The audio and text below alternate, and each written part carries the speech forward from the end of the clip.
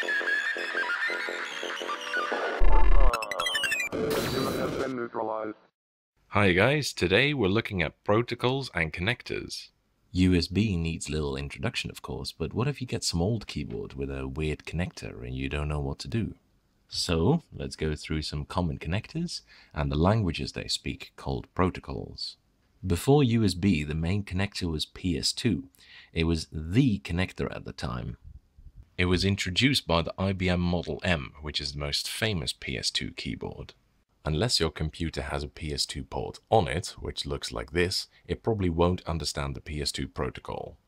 That means that a simple $1 adapter like this will do jack shit for you.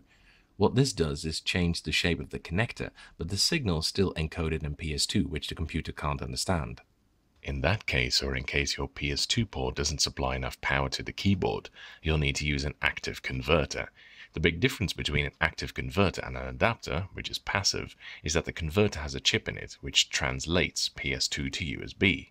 They come in various shapes and sizes, but some look just like passive adapters, so make sure you read the description and reviews well so you know it's actually a converter. Apple keyboards at the time used a connector that looks vaguely like it, but it only has 4 pins, not 6. This is called an ADB connector. This needs an active converter as well. You can get them commercially, most famously the Griffin iMate, but these are really expensive. If you're good with electronics, it might be better to solder and program your own. There's instructions online on how to do this. Before PS2 came along, the standard was AT, which used a much bigger 5-pin DIN plug. The AT protocol is more or less the same as PS2, so if you have a PS2 port, you should be able to run AT keyboards with just a simple passive adapter like this. They cost hardly anything. If you only have USB, you can use an adapter to neck it down to PS2, and then use an active converter to translate that to USB.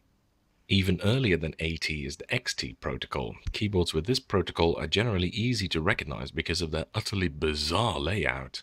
They use the same connector as AT keyboards, a 5-pin DIN connector, but PS2 machines can't understand XT at all, so to get this working you definitely need an active converter. Again, you can either make one or you can buy one commercially. The one I would recommend is made by Orihalcon. It's expensive, but it translates XT, AT, and a whole host of other protocols, and it's very well made.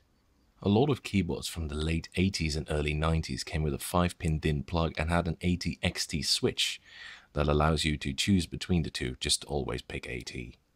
Terminal keyboards of all varieties tended to have the weirdest connectors and rare proprietary protocols. These are generally the hardest to get working. IBM terminals came with either this RJ45 jack or this 5-pin DIN plug. But note how the pins are at a different angle from AT plugs, so you can't use them. Again, Orihalcon makes active converters for both types of plugs, so if you want to tinker yourself, you can get one from him. Other terminal keyboards use way different connectors and protocols that you're probably going to have to dig around a lot more to get working. That's it for the main types of connectors. This covers a vast majority of keyboards.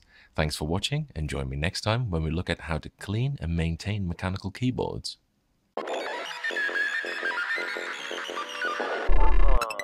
Human has been neutralized.